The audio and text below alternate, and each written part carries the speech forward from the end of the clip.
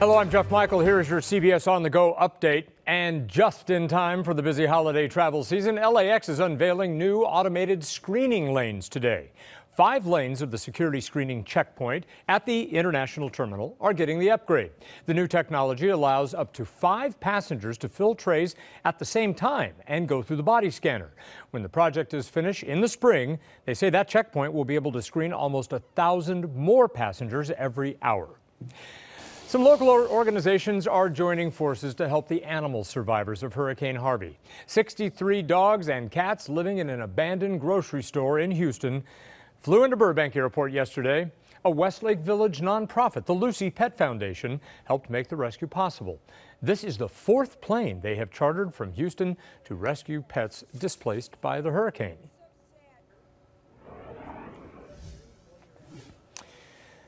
And talking about weather elsewhere, your CBS 2 travel forecast, here is Danielle Gersh. Hey, Jeff. Happy Friday, everyone. So a big storm system going to continue to bring active conditions to the western U.S. through early Saturday. So that means more heavy snow for the Rockies. Farther east, a cold front's going to head toward the Ohio Valley on Saturday, bring them rain and some strong thunderstorms. As that front clears and heads toward the East Coast on Sunday, cooler, gusty conditions will return with that. Look at your high temperatures today. Another cool day from Portland into Salt Lake into Grand Forks, Minneapolis. Temperatures topping out in the 30s and the 40s. Here in LA, expecting highs in the low 70s. Warmer in Phoenix, where temperatures will be in the low 80s. Same with Dallas, mid 80s in Houston later on today. Kansas City checking in the low 60s for the East Coast. Temperatures in the upper 40s in New York, low 40s in Boston, low 60s in Charlotte.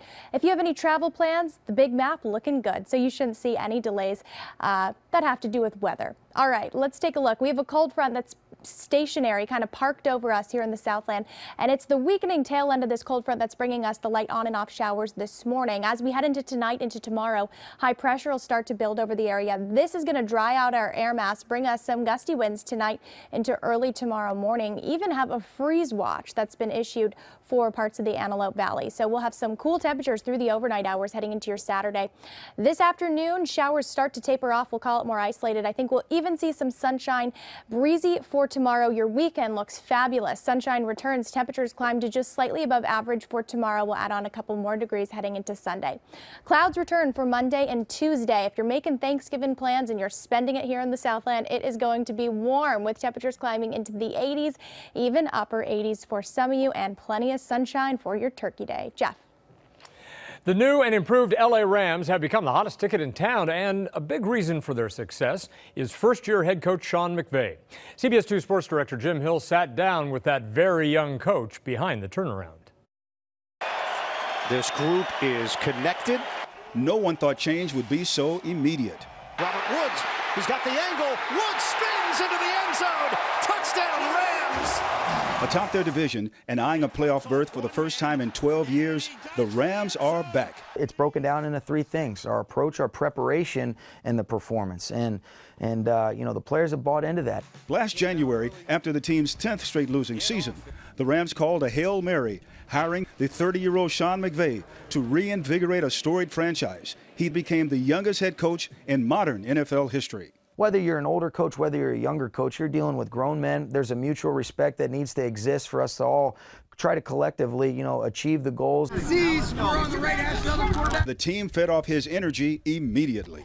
You guys back off. It's okay. I continue to be humbled by watching the way that the players play together. They continue to connect as a team, and just being a part of something like that. That's what makes this game so great, Jim, is being a part of something bigger than yourself. Despite being the legacy grandson of former 49ers general manager John McVay, this coach is millennial modern. He calls offensive plays and has helped sharpen second-year quarterback Jared Goff into one of the league's most dangerous weapons. Play action from Goff. Goff. Deep ball. Robert Woods. He's got it. Robert Woods. He is gone. Touchdown, Rams. You're good one week and then you're bad another week. You know, we were the worst team ever last year, and now everyone loves us. In this city, nothing translates like a winner. But McVay is under no illusions about how hard it will be to sustain success in the NFL. Tough times don't last, tough people do. We've got some resolve and some resilient players in that locker room, and that's a great trait to have.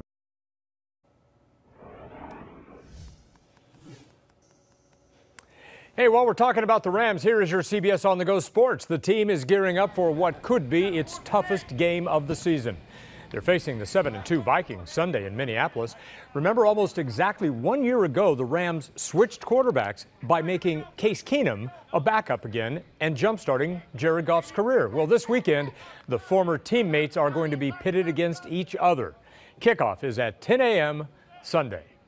And that is your CBS On The Go update. I'm Jeff Michael. Remember, we're always on CBSLA.com, and be sure to watch us on CBS 2 News at 5, 6, and 11 p.m.